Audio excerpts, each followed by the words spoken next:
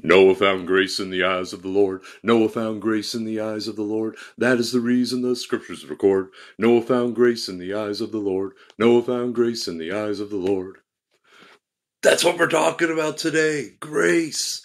And when you read about the world in Genesis 6, how far it had fallen from the very good state of Genesis 1, you wonder if there ever could be grace.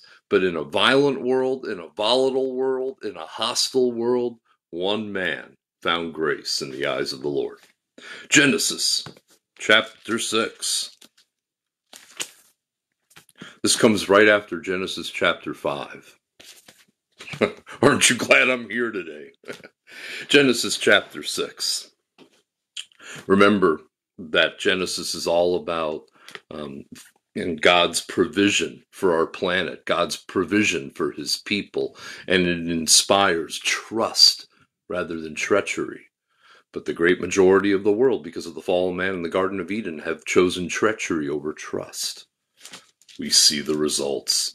Genesis 6, when human beings began to increase in number on the earth, and daughters were born to them, the sons of God saw that the daughters of men were beautiful, and they married any of them they chose. Then the Lord God said, my spirit will not contend with humans forever, for they are mortal. Their days will be 120 years. Now that doesn't seem to be too obscene. Why would God be so frustrated with humankind over the sons of God marrying the daughters of men? Because didn't God create marriage from the very beginning in Genesis 2:24? Well, here's the issue. The sons of God, in the several times that expression shows up in the Hebrew Bible, it usually refers to angels, not human beings. If you go to Job chapter 2, verse 1, it talks about the sons of God presenting themselves before the Lord in heaven. Well, that's talking about angels. A couple other times in Job, it refers to angels. And I believe in Job 38, verse 7, in some Bibles, they translate it as angels. So we have an obscene situation where angels come down from heaven, or fallen angels come into the world, and they intermarry with human beings. And we see the result of that when we get to verse 4. But Genesis chapter 6, God is like, I'm not going to contend with this forever. They got 120 years, and then there's going to be judgment.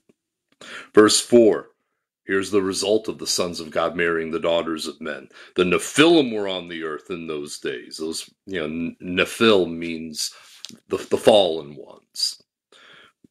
And also afterward, when the sons of God went to the daughters of humans and had children by them, they were the heroes of old, men of renown. So there were these fallen ones on the earth. There were these people that were dominating the planet, the offspring of the sons of God and the daughters of men. And it was making the earth even more corrupt. And this is what verse 5 says. The Lord saw how great man's wickedness on the earth had become, and that every inclination of the thoughts of his heart was only evil all the time. Remember the serpent's lie? You'll be like God, knowing good and evil. Nuh-uh-uh. You're going to be like the devil, being only evil all the time. We got tricked. We got stumped. We got the bad end of that deal. Verse 6, the Lord was grieved that he had made man on the earth, and his heart was filled with pain. This is what we call an anthropomorphism. I love it when I get to use big words. It means ascribing human emotions to God's feelings, that God really felt that way at that moment. His heart was filled with pain, not because he didn't see it coming, but because he knew it was coming. And he saw it. That doesn't mean you're not hurt by it. You can be sure that a loved one is going to pass away probably in the next year or so, but that doesn't take away the fact that when it happens, you feel the pain. God could see that human beings were going further and further away from him, but that doesn't take away the pain. It doesn't take away the feelings of regret.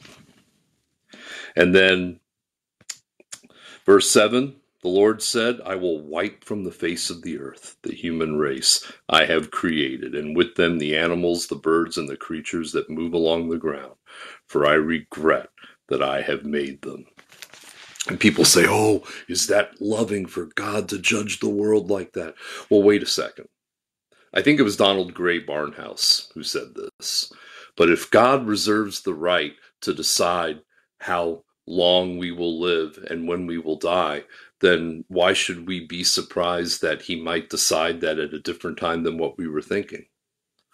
Doesn't the one who created the universe reserve the right to judge the universe? Doesn't the one who governed the world reserve the right to determine how he wants us to conduct ourselves in the world? And if we're not conducting ourselves in a righteous way, if what he sees is only evil all the time, doesn't the one in charge reserve the right to act? I remember when I was a substitute teacher, and you guys know that when there's a substitute teacher, everyone acts up for the substitute teacher. They lie about their names. They throw paper wads. They don't do their work. I mean, you've been there. You know what I'm talking about. Well, I remember one time when it was so bad, I had to call for the principal for backup. And there were some kids in there that were scared when the principal showed up because they got in trouble, but the ones who were being good were kind of glad that he showed up. They were kind of glad that he was able to restore calm and order. And I think that's how the righteous are going to feel when God intervenes in our world, when Jesus Christ comes back. People are going to be like, it's sad that the wicked are being judged, but man, I'm glad that the craziness in the world is being dealt with. And that's kind of how I see it. I want the bad to be broken up. I want order, and I want grace, and I want calm to be restored to the planet.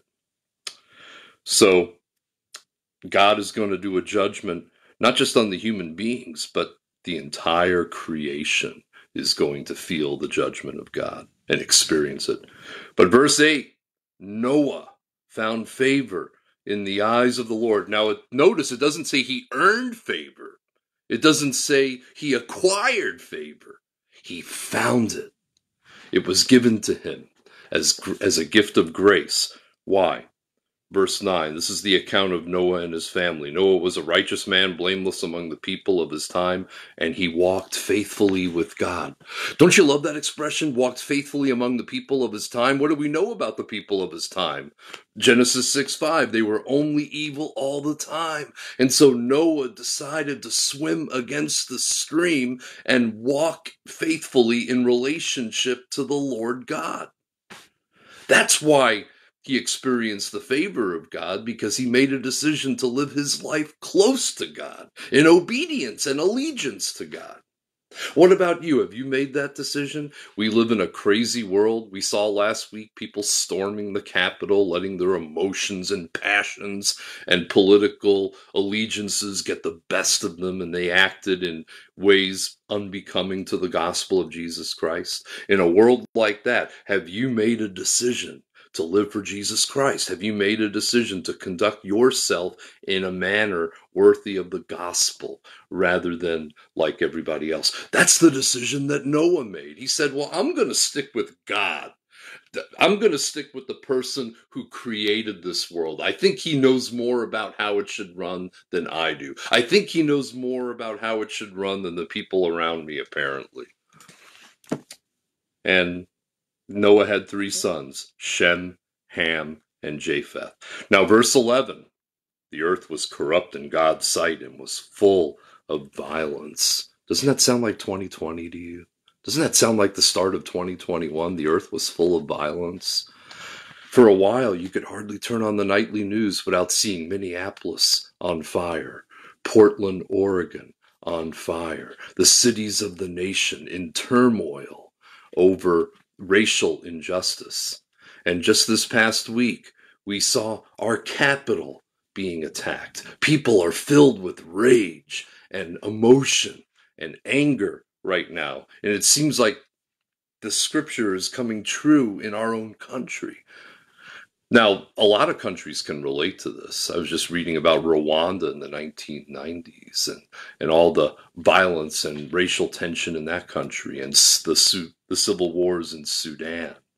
And then, of course, you read further back, French Revolution, and our own Civil War. But it seems like this scripture is like showing up right in our country, in our own neck of the woods. God saw how corrupt the earth had become, for all the people on earth had corrupted their ways. You know, that word all. He didn't say, well, there was a good group of Christians over here, there was a good group of Jewish people. All of them were bad, you know. Except for Noah, he found grace. He found favor in the eyes of the Lord. So God said to Noah, I'm going to put an end to all people, for the earth is filled with violence because of them. He doesn't tell him how he's going to do it yet. Just says, I've had it. Game over. I am surely going to destroy both them and the earth. So verse 14, this is what I want you to do. Make yourself an ark of cypress wood. Noah was like, well, what's an ark? Make rooms in it and coat it with pitch inside and out. Actually, the Hebrew expression for cypress wood is gopher wood, and we don't know for sure if it was cypress wood or pine wood or something like that. Actually, the root word probably refers to wood that was made out of a certain kind of tree that was in the area. It could have been that. Make rooms in it and coat it with pitch inside and out. Did you guys know that John Rockefeller read this part of the Bible and said, well, pitch is an oil product. I bet if we go to the mountains of Ararat where the ark landed, I'll bet you I can find some oil. And he went there and he did find oil because he believed what the Word of God says. This is how you are to build it. The ark is to be 300 cubits long, 50 cubits wide, and 30 cubits high. And that's when Noah would have asked, Lord, what's a cubit? I didn't go to geometry class or whatever, or trigonometry class. Basically, this means the ark was about 450 feet long and 75 feet high. And, it's hard to think of what the ark looks like without thinking about the ark in northern Kentucky. They made it a little bit longer. They made it 510 feet long, but they did an excellent job of making it close to the dimensions of the Bible. And we also know that the ark would have been able to fit 136,500 sheep-sized animals, plus Noah's family. Why is that significant? Because the average size of the average animal in the world is smaller than a sheep. So most certainly there was plenty of room for every kind of animal on the ark. And I don't think that putting the word kind means every species. I think it means every family of animals. So there is plenty of room. And then it says, make a roof for it, leaving below the roof an opening 1 cubit high all around. This is verse 16. Put a door in the side of the ark and make lower and middle and upper decks. I'm going to bring floodwaters on the earth. Now he's telling them why he's building the ark, because he's probably thinking, well, why am I building this? I'm going to bring floodwaters to destroy all life under the heavens, every creature that has the breath of life in it. Everything on earth will perish, but I will establish my covenant with you, and you will enter the ark. People say, well, does a good and loving God have the right to do this? Well, hey, when you're working on a piece of pottery, and if you decide the pottery isn't meeting specifications, you, as the potter, reserve the right to squash that and refashion it and start over. Well, God is the potter and we are the clay. God is the creator and we are the creation. And he reserves the right to start over if he wants to start over. My mom always used to say, when I didn't like the rules of the house, she would say, well, this isn't a democracy. This is a dictatorship and I'm the dictator. You don't like what's for supper? Well, the other choice besides take it is leave it. When you're in charge of the house, when you're paying the bills, and when you're building the house, you get to make the rules. So, my mom taught me well, so I don't have a problem with this stuff. I really don't. Verse 19, you are to bring into the ark 2 of all living creatures, male and female. Why? To keep them alive with you. 2 of every kind of bird, of every kind of animal, of every kind of creature. That's the grace of God. He's sparing a portion of creation, even through this time of judgment. Verse 21, you are to take every kind of food that is to be eaten and stored away as food for you and for them. Verse 22, maybe the most important verse of the whole chapter. You know what it says? Noah did everything just as God commanded him. You know, if Noah doesn't do what God says, it's game over. We're not having this discussion. We're not here. I don't get to drink my Dark Voyage Door County coffee and talk to you about Genesis chapter 6. But Noah found favor in the eyes of the Lord, and he lived a life of allegiance to the Lord, and he did everything God said. Now, I've had conversations with people about, did this event really happen? Did God really have Noah build an ark, or is this a myth? Well, I don't know if I brought it up here with me or not, but I did some reading of some writings through the centuries where people talked about the ark and they saw the ark. There were witnesses to the ark, and they had people that took pieces from the ark. Let's see if I can find that here for you in my commentary on Genesis. In 275 BC, a Babylonian historian said, "But of this ship that grounded in Armenia, some part still remains in the mountains, and some get pitch from the ship by scraping it off." And this was reported in 275 BC. Around 75 AD, Josephus, the Jewish historian, said that the locals collected relics from the ark and showed them off to this very day.